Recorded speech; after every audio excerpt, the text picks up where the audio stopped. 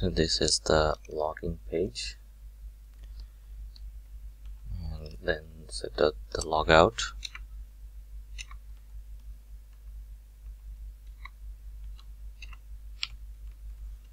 Permit all. So the configuration part is done. I need to auto-add this field. Okay, so initialization configuration done. Now let's create the login page. So in the controller, it's complaining about. Okay, so we added this field, so we don't need that for now, so let's remove it. Let's log in, and this method is going to be login, and the page is login.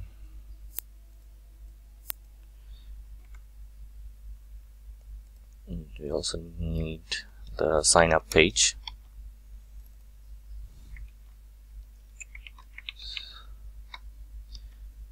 Let's add the sign up page.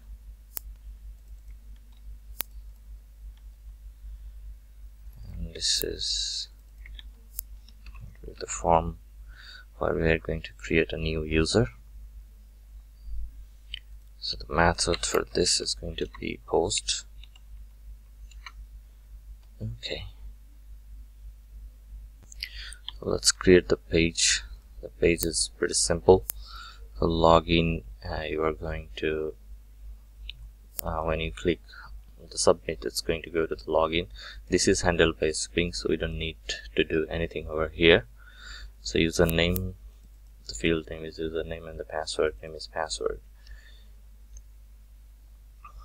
Okay, next the sign up. Here same from login, sign up, but this is going to be handled by our home controller over here. Simple username and password. So let's go to the home controller and get the request parameter. On is username.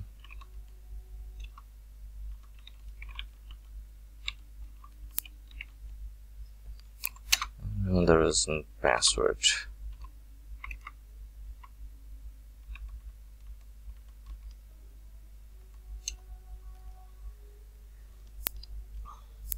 Let's add a class for encoding our password.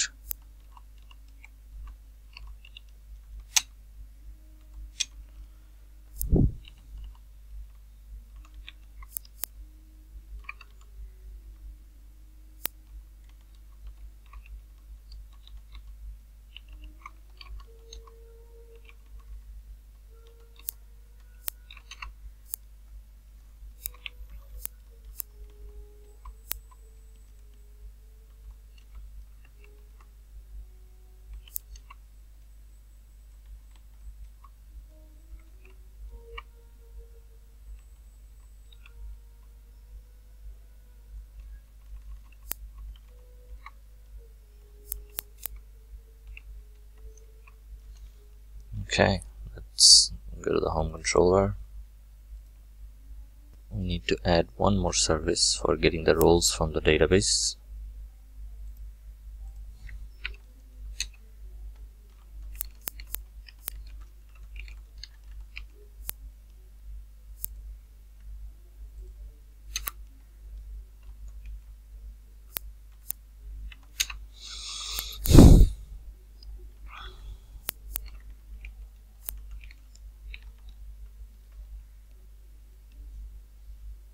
It's going to be interface. Let's implement this.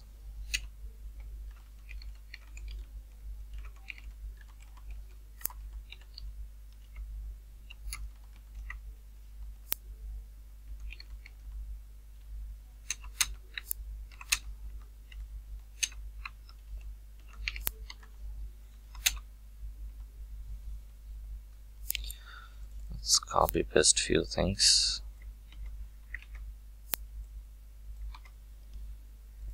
Now get the role.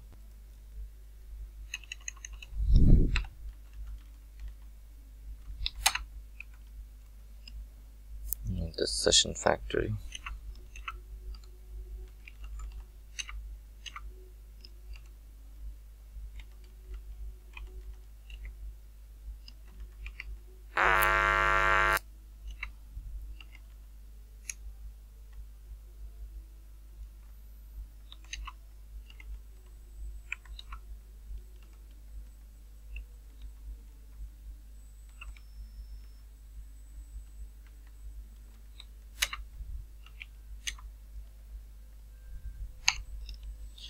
So what was it? The field role name.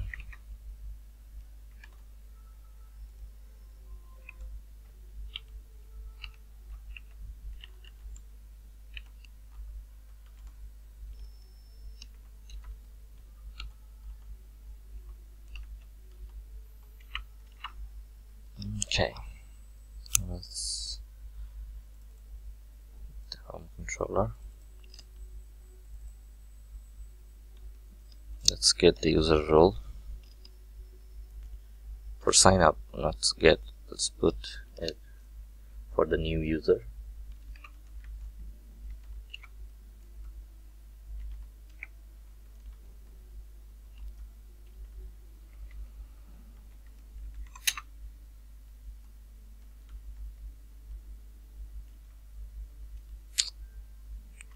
Sorry, I didn't put the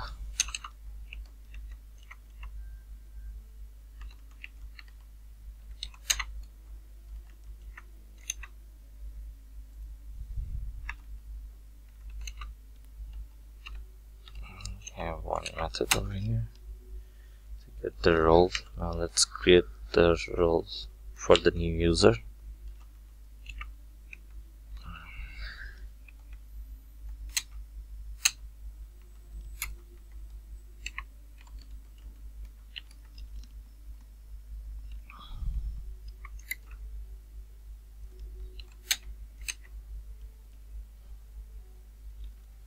Now let's create the app user.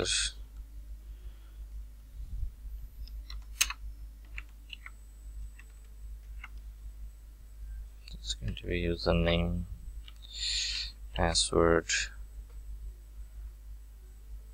and the list of roles. So role is created. When the role is created, then we're going to redirect to the home page, our login page. In this case, we're directing to the login. I haven't created the login. Okay, I need to create that. It's going to be sign up, and this is going to be login. Okay, so it's going to go there after sign up so that we can log in. Yeah, well, let's take a look at the user role. Everything looks okay. And the database config, we need to add this class.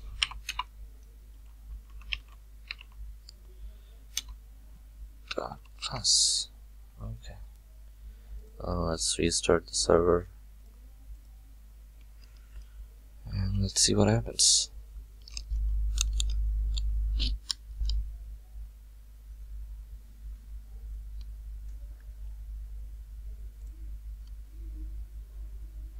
Okay, problem. That's not problem. Okay, so I found out the problem. I didn't add this annotation over our roles. It's many to many because one user can have many roles and one role can be assigned to many users.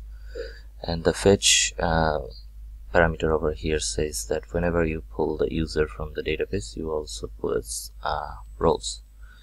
And in the database, you need to delete the app user before restarting the server, so that the column role adds over there. So we have our app user role, and the third table is created for the many-to-many relationship. So let's now add the role user, which we have set our code. Okay. Now let's go to our browser and refresh. So we're going to get a redirect. Okay, the problem is I didn't say that it's permitted by all. So let's redeploy. Deploy done. Now it's coming properly. Yeah. So let's sign up first. Let's create a user. Skip such a then password 123. Let's sign up. So sign up is done. Now let's see the password and sign in. So you're getting a login error. Something is wrong. So the error is over here since I didn't encode my password.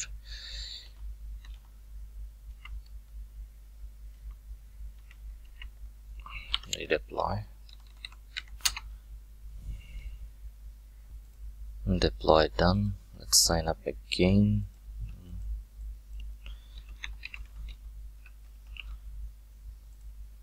Okay, let's add 3. Let's sign in, and now it works. Okay guys, so that's it for this video. This is how you configure Spring Security to your Spring MVC application. And one thing I told you at the beginning of the video, that in our security config I have added this enable method security. So what it does is, suppose you have a method over here